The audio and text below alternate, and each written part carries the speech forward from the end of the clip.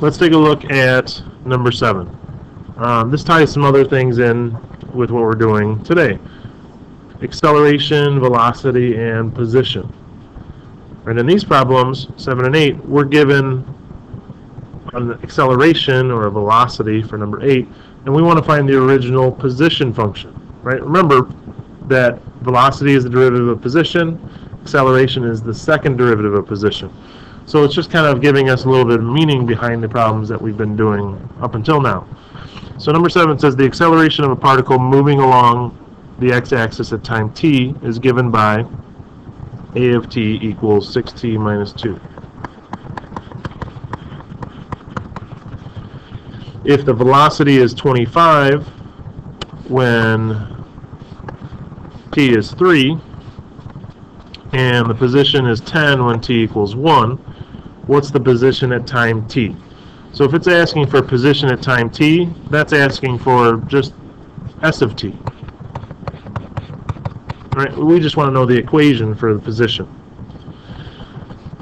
So if we have acceleration, to get velocity, we can do the antiderivative. In this case, we're doing it in terms of t. So the antiderivative of acceleration is going to be velocity, because derivative of velocity is acceleration.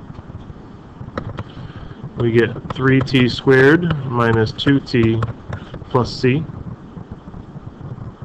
So now, just like before, we're going to want to figure out what c is. In this case, we're going to use this information. Velocity is 25 when t is 3. So 25 equals 3 times 3 squared minus 2 times 3 plus c. So 25 equals 27 minus 6, 21 plus c. So c equals 4. So that gives us our equation for velocity. V of t equals 3t squared minus 2t plus 4. But we're asked to find the position equation. So we have to do the antiderivative of velocity to get position. Right? Antiderivative of velocity is position because position, derivative of the position, is velocity. So we get t cubed minus t squared plus 4t plus c.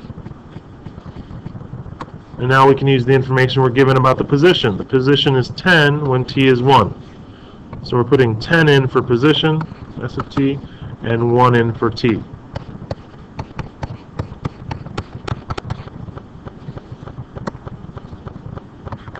So 10 equals 4 plus c, which means c is going to be 6.